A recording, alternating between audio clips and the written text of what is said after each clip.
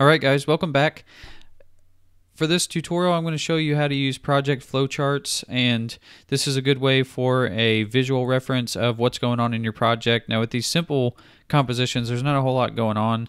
We're just kind of adding text, adding shapes, seeing what happens. But when you start really getting into some complex, let me re-say that, After Effects compositions and projects, you will have nested compositions, you'll have files all over the place, and it really pays to be organized. So it's why I practice that a lot and try to influence you to do that and practice, because it just makes everything so much easier. Another thing is, when you start adding more effects, you'll need to troubleshoot and find out what effects you can disable to preview when you're playing your files back. So let's take a look at the project flowchart. To open that up, just make sure you're inside a composition, and you can use this as a mini flowchart, or you can use this button here, which is the actual composition flowchart. So that's what we're going to see.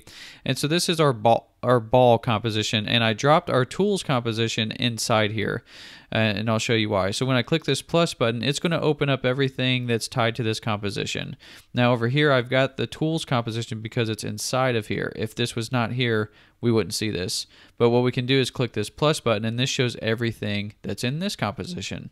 So this is a good way to reference what's going on in your project, and you can use this, which is basically a mini flowchart, and you can click here, it will open up your other composition.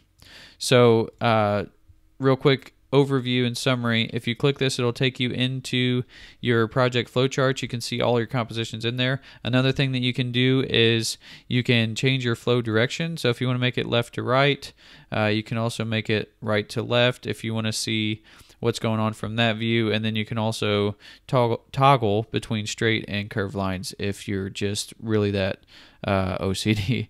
So this is really not too difficult of a tutorial. I hope you learned something from this. It's these little features that will help you be more efficient and get started in After Effects with a running kickstart.